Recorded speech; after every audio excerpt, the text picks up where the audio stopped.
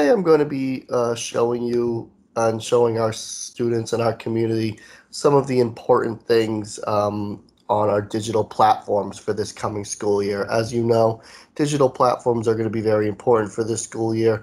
And you might have gotten a call, and your family might have gotten a call about setting some things up.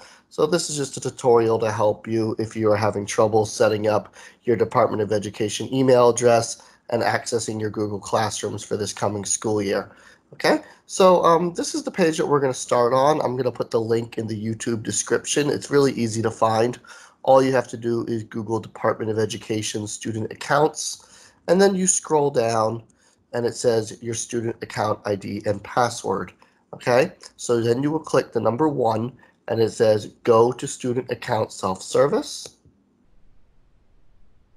And then you are going to put in your OSIS number and your date of birth.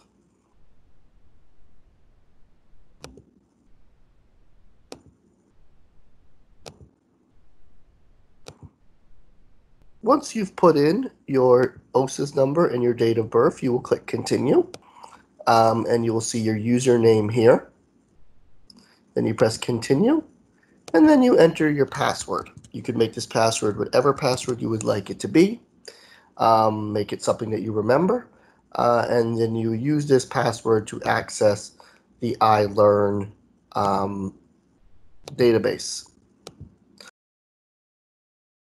which you can enter from this point here. Thank you very much for listening, and I hope this helped you set up your DOE email and the iLearn platform.